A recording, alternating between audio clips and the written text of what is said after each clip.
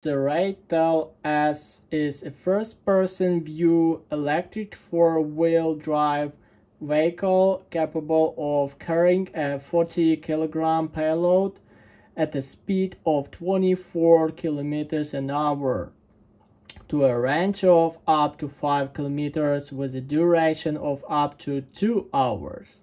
It is remotely controlled by an operator, guiding it through the use of goggles or monitor. It uses an aerial drone to monitor its progress, which may also be fitted with a signal repeater to increase the range of the drone. The Ratel can be loaded with an anti-tank landmine or other ammunition and is equipped with a remote detonation system, allowing it to serve as a mobile warhead carrier.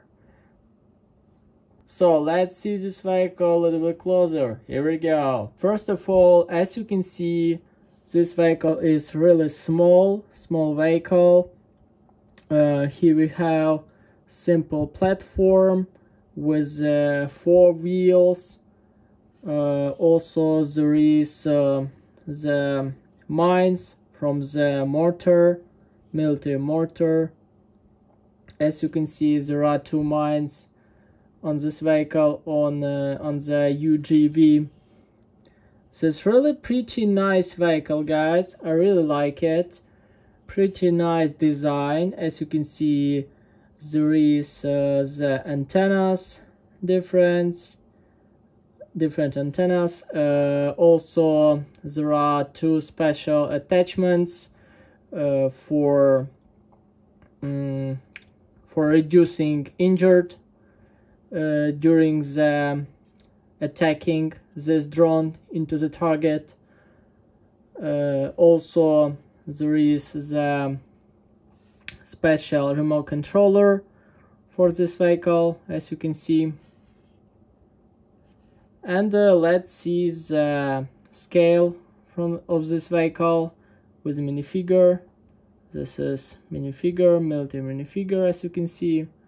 Really nice. It's really a cool, pretty nice minifigure of American soldier. So let's see the scale.